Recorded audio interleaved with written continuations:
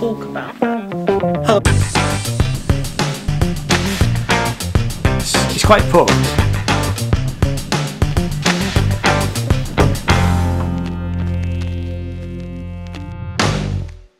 Hello and welcome, my name is Ian and this channel is all about music and art, and in this series of videos we've been looking at what is happening regarding the music streaming in the UK.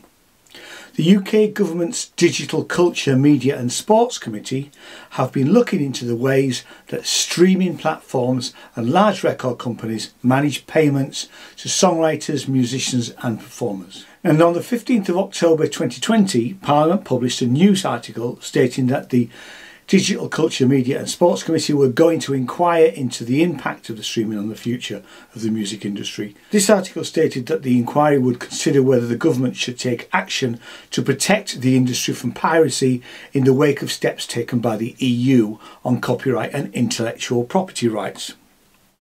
Now, I knew that some high-profile musicians and music industry types were going to be giving evidence to the committee.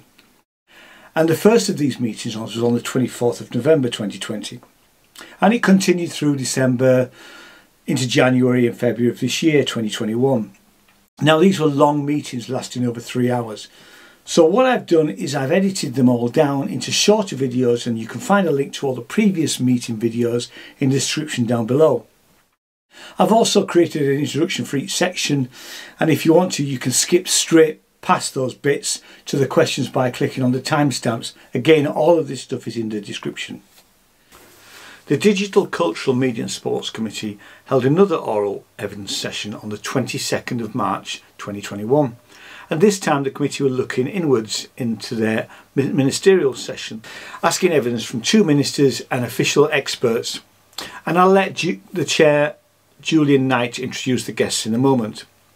And it's just worth mentioning that there was an open letter written to Boris Johnson last week from 156 musicians, including Paul McCartney, Gary Barlow, Kate Bush and other high-profile musos. Now, the letter stated that for too long, streaming platforms, record labels and other internet giants have exploited performers and creators without rewarding them fairly. We must put the value of music back where it belongs, in the hands of the music makers. And as the Digital Culture, Media and Sports Committee are now writing their final report, we can only hope that something good will come out of this. But I'll put a link to the full letter in the description down below if you wanted to read it. All of these sessions were chaired by Julian Knight, and the complete list of committee members and relevant links are in the description down below. This recording is made in agreement with the UK Parliament Terms and Conditions, which states that I cannot alter the video or audio of the recording in any way. I can't use the material for satire or use it on a website or social media platform that promotes, encourages or facilitates illegal activity or encourages hatred and antisocial behaviour. So here is part 2 from the 22nd of March 2021 into the economics of music streaming.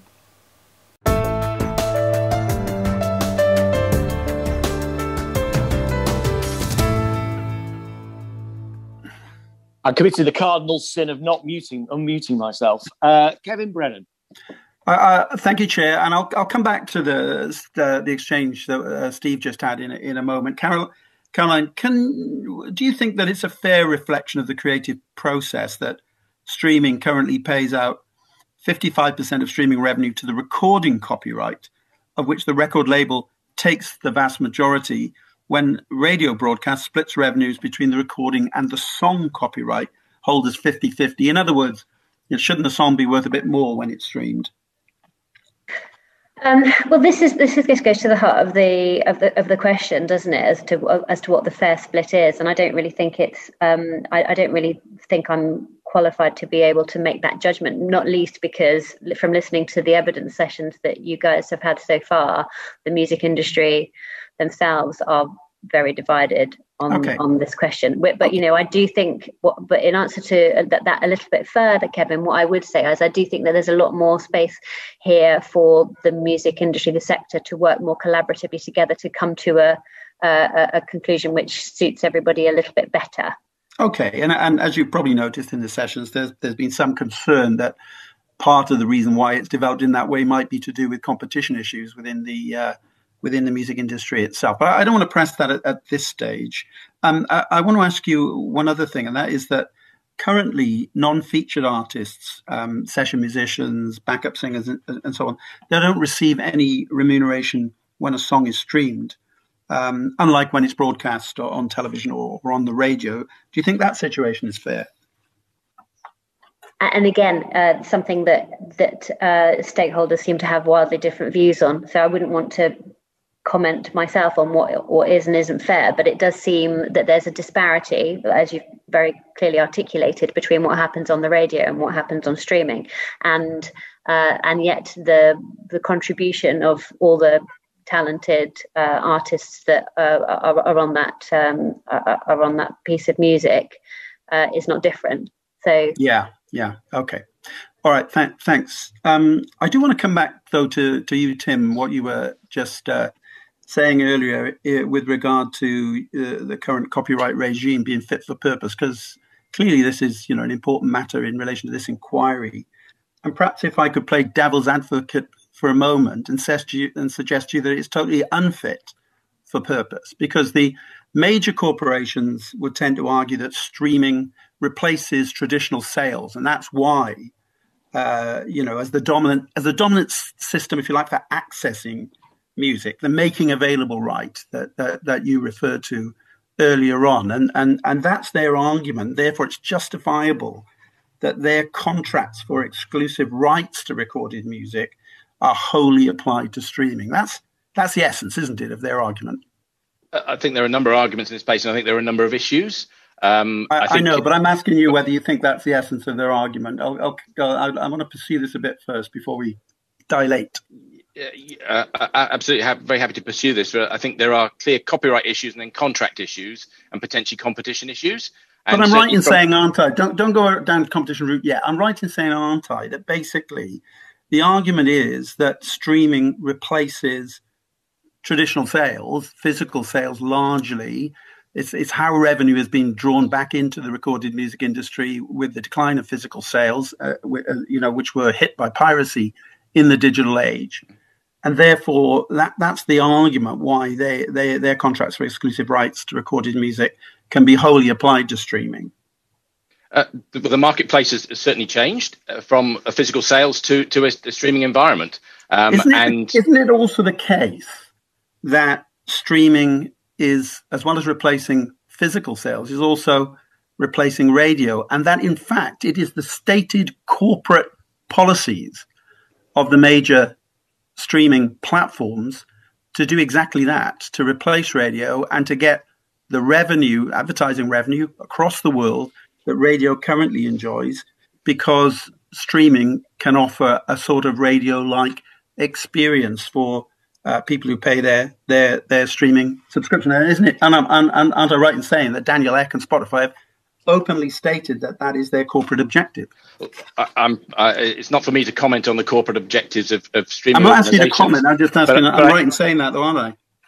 What I can look at this is, my responsibility is to look at this from a copyright perspective, and we're very clear how the different business models and the different environments sit from a copyright perspective, and very clear that the making available right links to the streaming industry and was designed with that industry in mind. How the industry has changed is a separate issue. Yeah. Well, it's not, because you've just said that that's the case. But the point I'm making is this: are you aware, first of all, that Spotify's stated and other streaming services stated sort of intention that they intend to largely replace radio as part of their way of becoming profitable? I heard the comment on. I heard the comment on the committee session the other day, and the answer from the gentleman from Horatio, I think, from Spotify. So I'm aware of it in that context.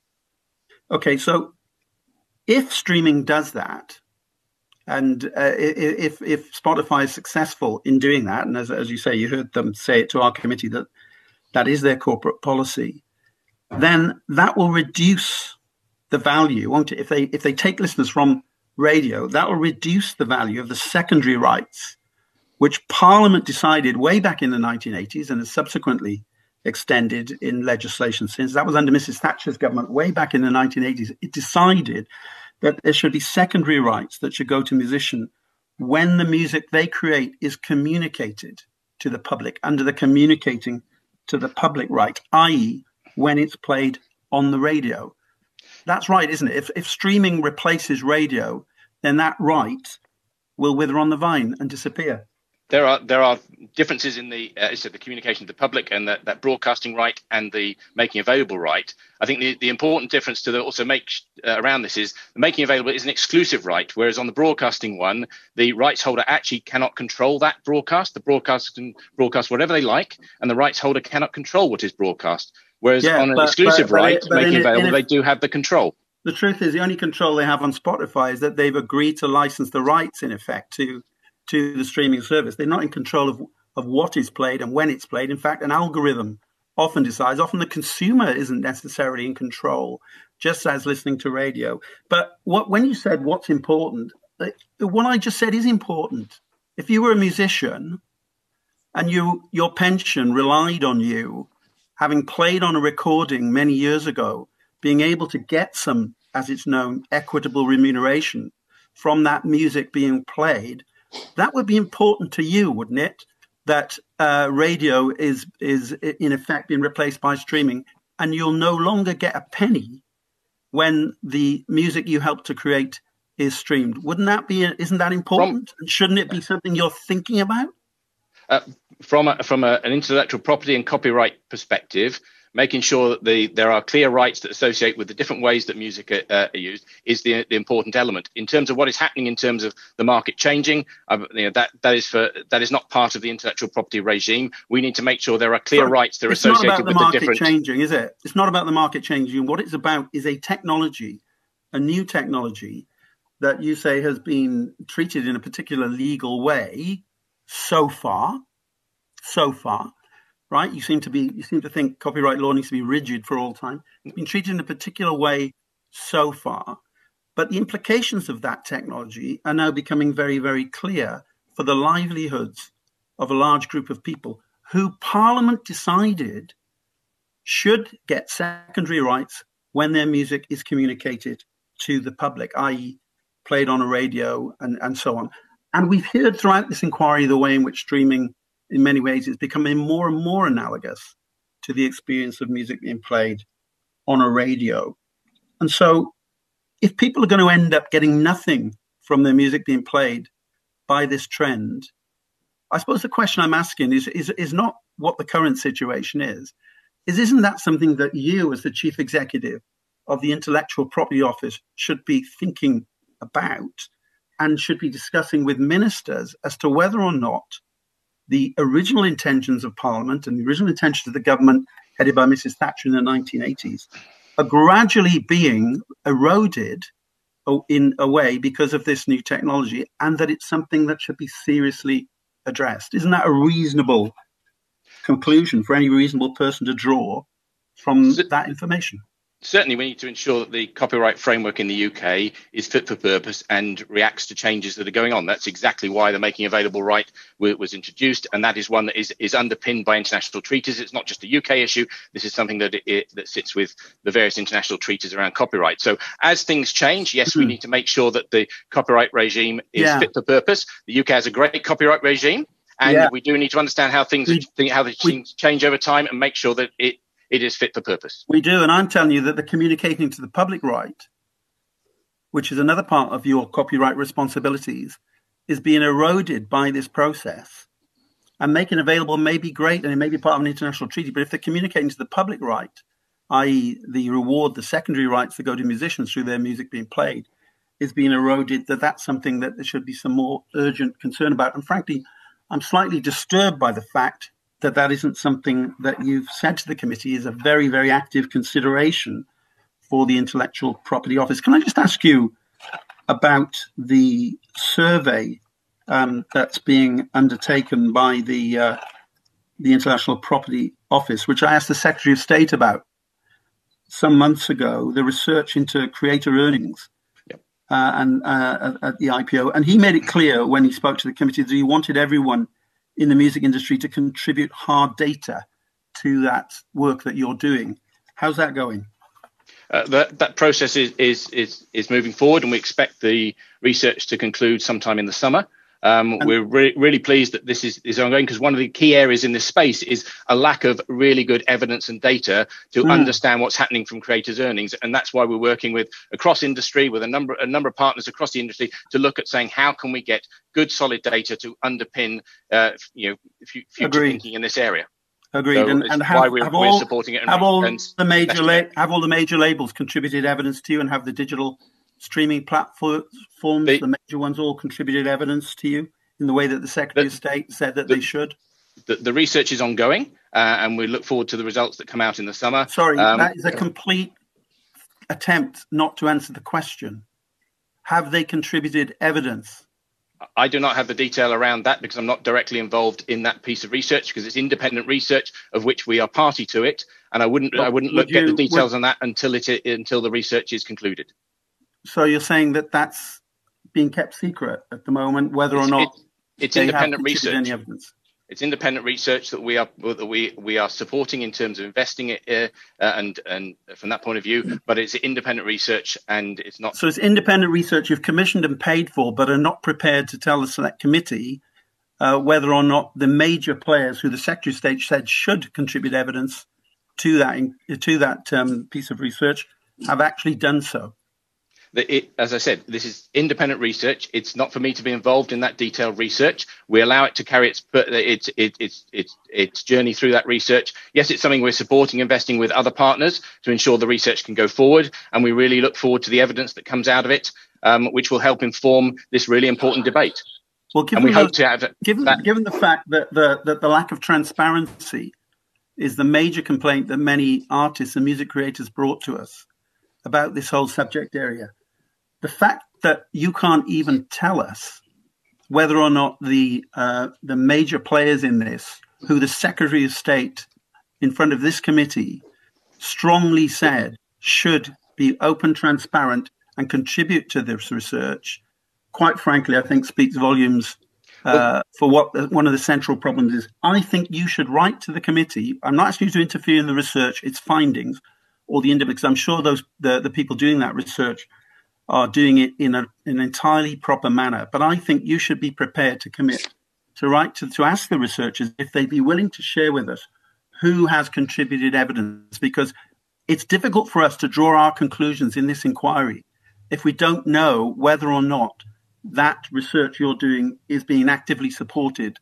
by the major labels and by the digital streaming platforms, because it's an important part of whether or not the transparency some people think should be happening is actually going ahead. So would you be willing to contact the researchers and ask them if they'd be willing to share with us the list of those organizations that have contributed evidence, even if that is on a private basis? I'd be happy to ask the research. I know the steering group that is on that represents a very broad range of organizations, including the Ivors Academy, BPI, FAC, PRS for Music, AIM, Musicians Union, and MPA. So they're on the steering group. But none of those are on the list of organisations I just asked you about. No, but they are responsible for ensuring that we have a good, broad range of research here, and that the research is asking the right questions. But I will happily ask the researchers the question that you've asked. Thank you. Back to you, Chair. Thank you. Mr. Moss, can I just check, what was the deadline for labels to provide you with data in this report for this research? What was the deadline? I don't have that information, because I said I'm not involved in the detail of the research. All right. Just as a little aside, you've come in front of a parliamentary select committee to do with music streaming. What do you think we were going to ask you about? Do you think it was going to be water sports? I mean, this is something which is absolutely germane to your role, and you've come in front of us, frankly, and offered absolutely no details. I'll be absolutely clear to you, Mr. Moss. I expect that letter to be arriving within the next 7 days. And the committee will want to know precisely the number of organisations that have contributed, and also what was the deadline for the data. We need openness and transparency about this matter. As you said yourself, there isn't a great deal of it in the subject area. So we do expect better than this. So I think we'll move on. Damien Green. Thank you, Julian. I want to check, I haven't misunderstood something. The impression I got from the last few minutes is that it is I assume the government's contention that the current copyright regime is entirely satisfactory in the context of music and reward for creative people. And we all know that the Copyright Act dates back to the 1980s, long decades before Spotify was invented. So can someone, and particularly from the DCMS perspective, so either Caroline or Robert, I mean, is that the case? That broadly speaking, does the government think the copyright regime works at the moment? I'll kick that off. And before I do, can I just draw the committee's attention to the fact that it's related to what Kevin was just asking, although not the answer that he was particularly pressing for, is the fact that my department, DCMS, but not me, so my colleague John Whittingale, who's the Minister for Media and Data, is currently doing a review of radio, of radio stations and radio airplay. So that might help contribute towards your committee's research. More broadly, Damien, that's why this piece of work is ongoing with the IPO, to try and get a stronger handle on how this is working, because we know that actually right across this whole issue, while there are contractual arrangements between the rights holders and the streaming platforms, and of course, in many cases that's a private matter, we 100% recognise that artists and creators need to be fairly remunerated for the work that they do, and that's never been more important than now, given the just extraordinary times that we're living through. COVID-19 has been so hard on the music sector, particularly for those who make most of their money from playing live to their audiences. So we absolutely know how vital it is that they get fair remuneration from every aspect of their work. And actually, we know how vital the music industry is for people's well-being and entertainment, and how it's got us through this last 12 months, and which is, gives us even more of a reason why we need to get this right. Thanks. And Robert, when you were answering questions from Damien Hines, you said that you thought it was satisfactory in the specific instance that Damien had suggested. Do I divine from that there are other parts where you think it could be improved? Hello, Mr. Green, and nice to see you again too. I think it was an answer to Mr. Bryan actually that I gave that response rather than Damien Hines. I think. The copyright legislative framework is only one aspect that's relevant in this whole debate.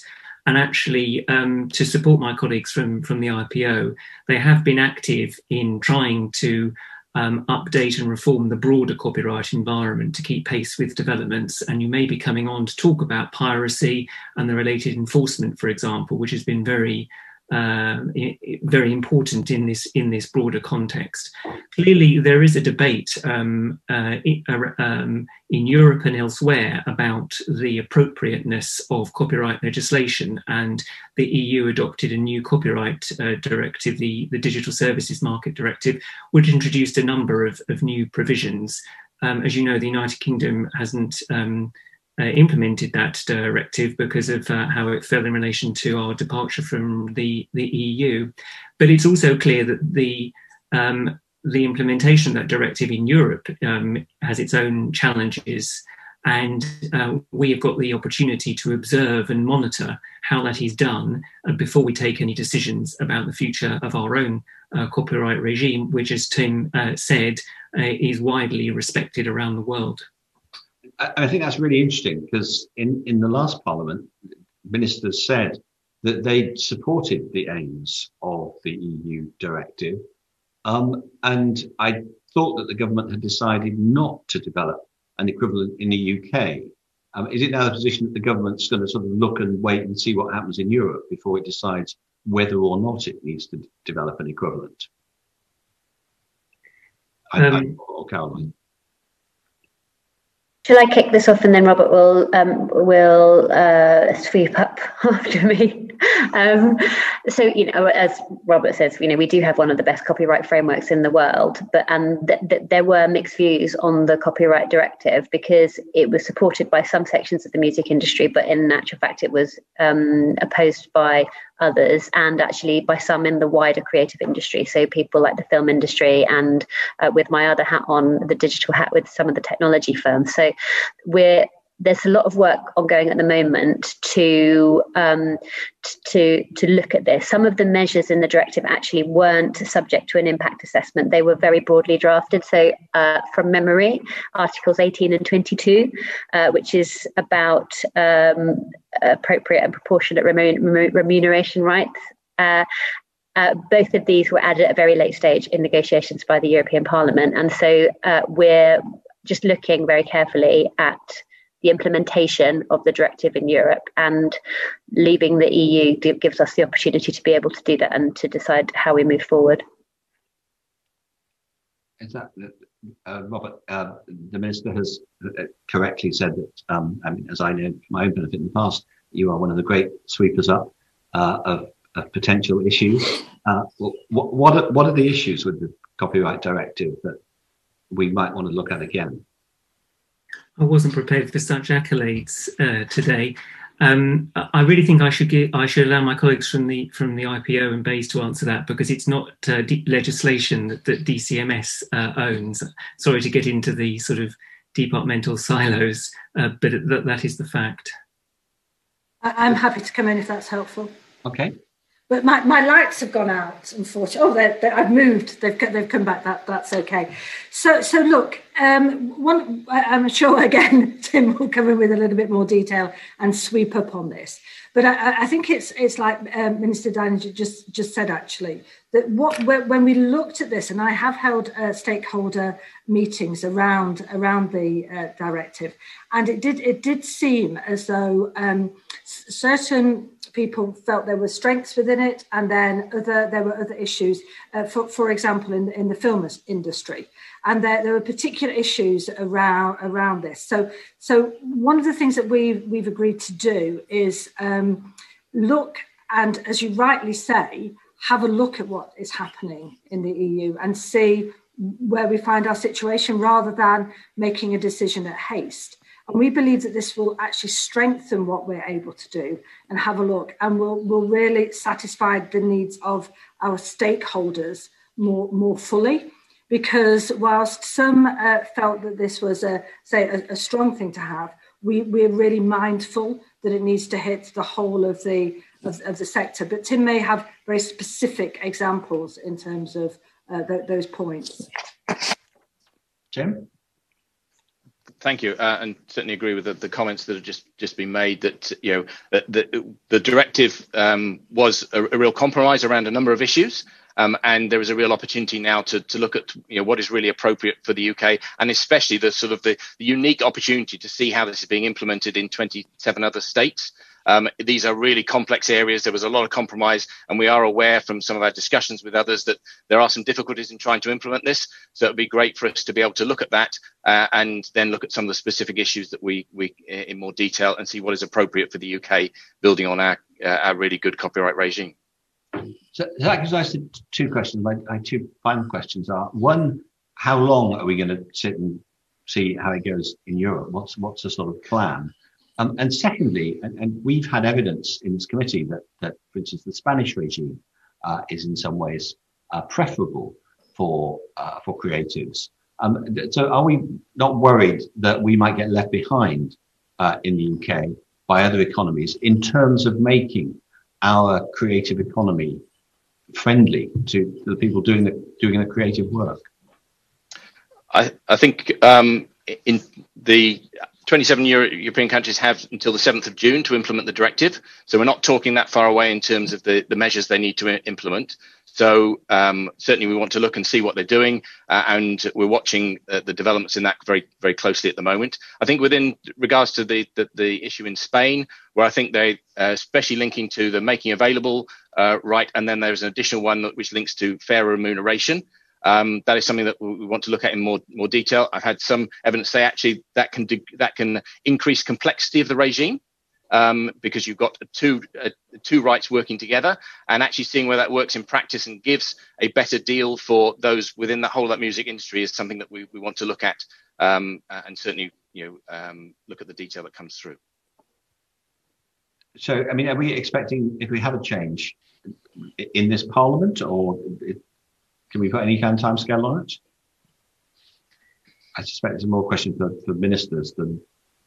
If I may, I mean, my view would very much be, let's make sure we get it right. I can't give you a timescale at the moment, but I'm sure. But when we are satisfied, I mean, one of the things Tim and I have a regular monthly meeting, and I'll certainly ensure that we bring it up at our next meeting and try and get a deadline for you. And if we can, then I will let you know. But I think the key thing on this is we absolutely need to have a look and make sure that we are getting it right. This is an opportunity to do that. And so therefore it might take a little bit longer than, I don't know what your timescale would be on this, but I'd certainly rather get it right than rush it. Okay, thank you very much. Thank you, Chair. Thank you, Damien. Kevin Brennan just wants to come in with one quick question before I go to Clive Efford. Kevin? Thank you, Chair. Sorry, Tim, just to check something that you said earlier. You said that the making available right was introduced in response to streaming. That's not correct, is it? It was introduced to deal with things like streaming. I think it was introduced back in 2001. To deal with digital downloads, wasn't it? Because it was introduced as an international concept in the 1990s and into UK law in 2003, 5 years before Spotify existed. Am I right factually in saying that? I believe you're right in saying that. It was linked to, it said, changes within the internet and the way that music was being known, of which streaming will be one of them.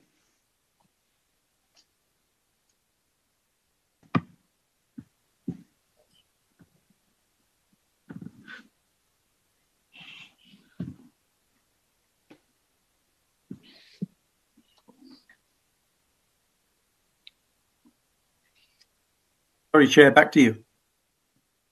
Thank you. So thanks so much for watching. The next video will be a continuation of this session, and if you like what I do, could I encourage you to subscribe and ding that little bell so that you know when I post new content. Thanks again, and I'll see you next time. Bye now.